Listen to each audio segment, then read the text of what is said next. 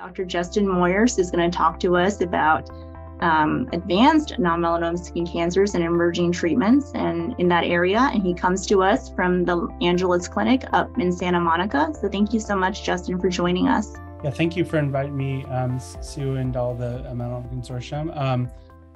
So I'm going to talk about some systemic therapies for non-melanoma skin cancers, focusing on cutaneous squamous and basal cell. I do medical oncology along as like Dr. Park and Dr. Daniels here at the Angeles Clinic, which is affiliated of Cedars-Sinai, and here's our building and Cedars-Sinai Clinic. So outlining what we'll talk about is basal cell carcinoma, targeted therapy and immunotherapy, cutaneous squamous cell carcinoma, immunotherapies, and then what sort of new treatments. This is a wide topic, so going to try to cover some of the essentials. And so when do we give systemic therapies in non-melanoma skin cancers? When the tumor is too big to remove by surgery is the primary reason.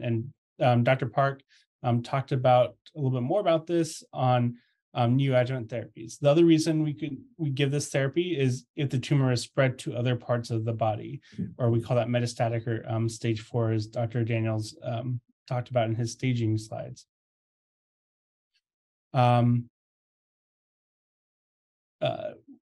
First of all, talking in basal cell cancer is targeted therapies.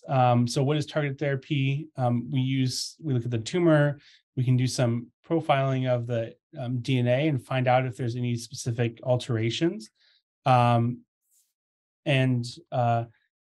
finding these alterations, hopefully these can help predict treatments that might work and kind of separate out patients by specific alterations in their tumors. And in basal cell carcinoma, we know that there's the majority of tumors have an alteration in their hedgehog signaling pathway. And there's two proteins that interact here, but the smoothen protein signals cells to divide, and this patch protein prevents the smoothen from signaling. So when hedgehog is present, patch can't restrain smoothen, so the signal is sent and these cancer cells divide. So this is what causes cancer essentially in these basal cells, in most of them. And so what can we use? Vismodegib or sunitinib or similar drugs, and they both block the smoothen protein so that the cells can not divide, and kind of slows the cancer down.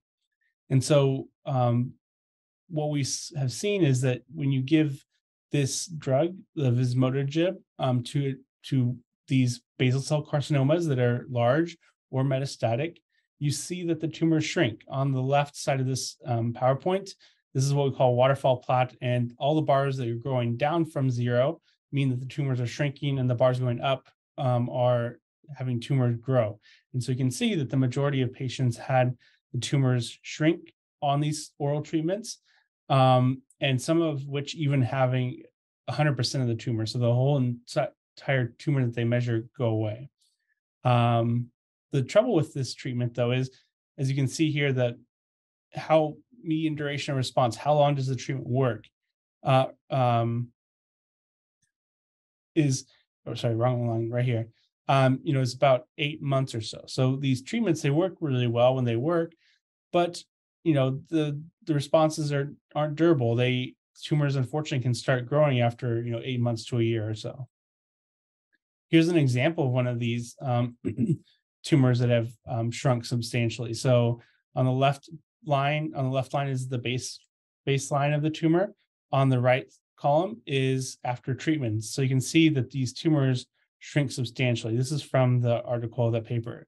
Maybe an easier example to see is this large tumor on this person's scalp has shrunk down to just scarred skin after 20 weeks. The trouble with these targeted therapies is they cause side effects. The most common side effects people get are fatigue, they can get taste changes, hair loss, muscle spasms, and then GI side effects, as well as some bone and joint pains. So these side effects, they may not sound like they're awful, but for many patients, they can be pretty limiting to using the drug. what's the other option is immunotherapy. Sue discussed this a little bit, but or a lot of it, I should say. But there's these drugs called checkpoint inhibitors. The first one that was approved in the non-melanoma skin cancers is one called cemiplimab, or Libtayo is the brand name for it.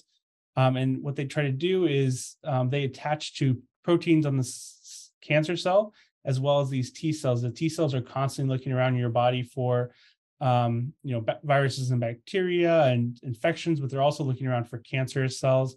And so these PD-1 checkpoint inhibitors kind of invigorate the immune system to attack the cancer. This trial proved that these immunotherapy drugs can work for patients even after they've had hedgehog inhibitors in basal cell cancers. And, we saw that they had shrinking and the tumors were, staying shrunk for, a while. So at the median time to getting the tumors to shrink was about 4 months, which is a little bit longer than the hedgehog inhibitors. But these responses are more durable. 60% of patients have disease control, and like Sue said, sometimes you can shrink them enough to do surgery, which can really cure the disease, we think. This just tells us over 50% of people had their tumors shrink and stay shrink, even a year and a half into the treatment. The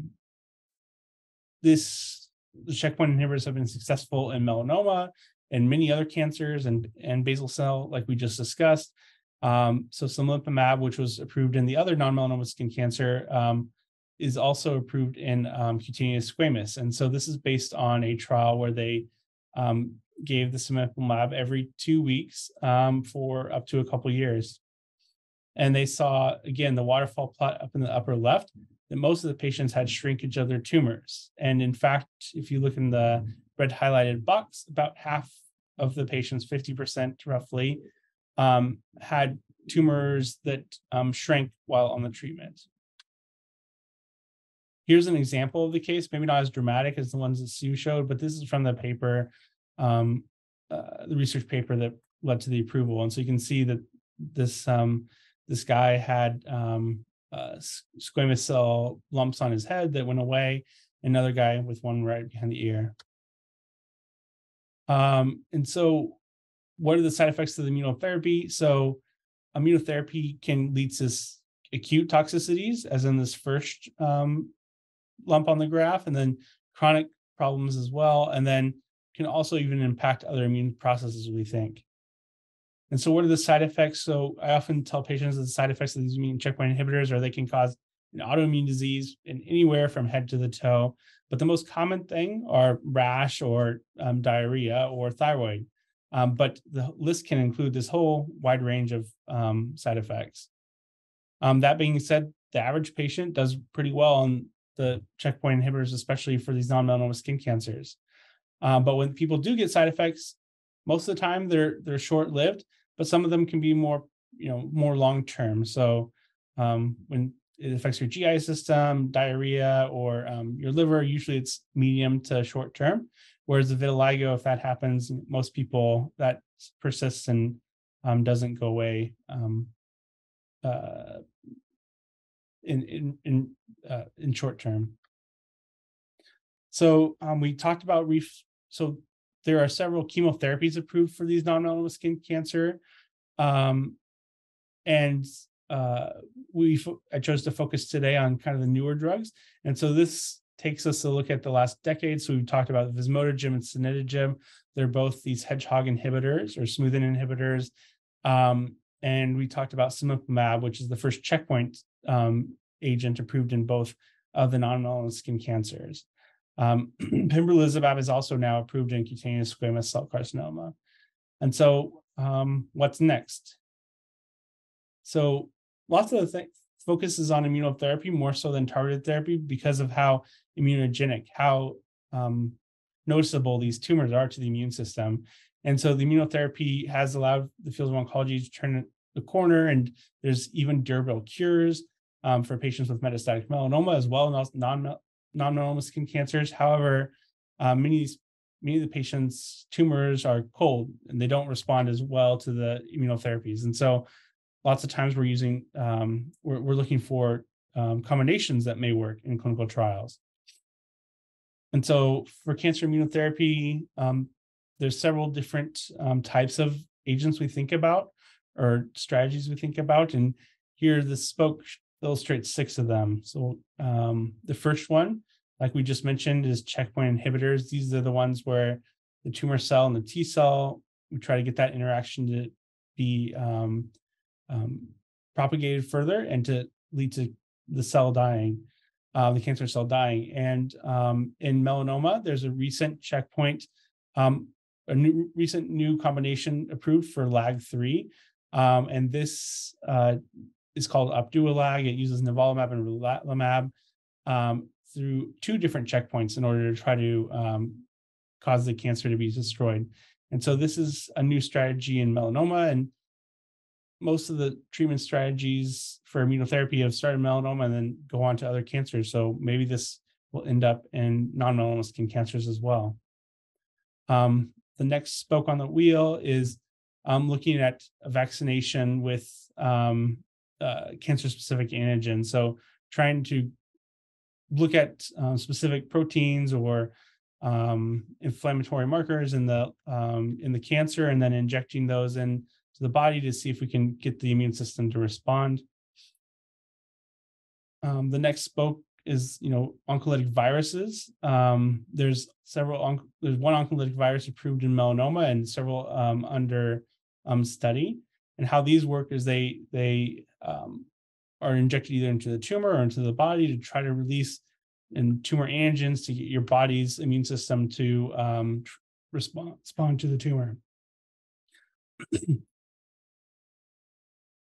And one study that I think several of the institutions have had is the SURPASS study, where they used RP1, which is injected into tumors, along with the cemiplimab drug to see if that could cause shrinkage. The full results of this haven't been published yet, but the preliminary looked pretty interesting for melanoma and the non-melanoma skin cancer. So we're anxious to see what this shows. The next spoke on the wheel, one is kind of combining a couple of things, and this is a study that Sue is, Dr. Park, is enrolling at UCSD, where they use this drug called nivolumab to activate the T cell response. And so this kind of acts in several ways, it looks like, by trying to drive this interferon and then also drive the T cells to respond to cancers. And it looks like she's looking for cutaneous squamous cells, basal cell carcinomas, and Merkel cell cancers for this trial. And the last spoke of the wheel we'll talk about today, CAR T cell therapy. This is perhaps the hottest topic, and these therapies are very interesting, very costly, and very labor intensive to develop. And so how do they do this? Usually involves collecting blood or tissue from the tumor in patients, and then isolating the T cells, and then genetically modifying those T cells in order to form something called a chimeric antigen receptor T cell. And they grow these T cells in the lab, and then they infuse them into patients sometimes after giving chemotherapy. And these cancer CAR T cells bind to the cancer based on their genetic modifications and try to destroy it. So far, these CAR T cells have been extremely useful and promising in lymphomas. However, haven't translated as well into solid tumors. So looking at both CAR T cells and tumor infiltrating lymphocytes could be other strategies used in cutaneous squamous cells and basal cell cancers. And so that was a whirlwind look at the systemic therapies in non-melanoma skin cancers. Thank you.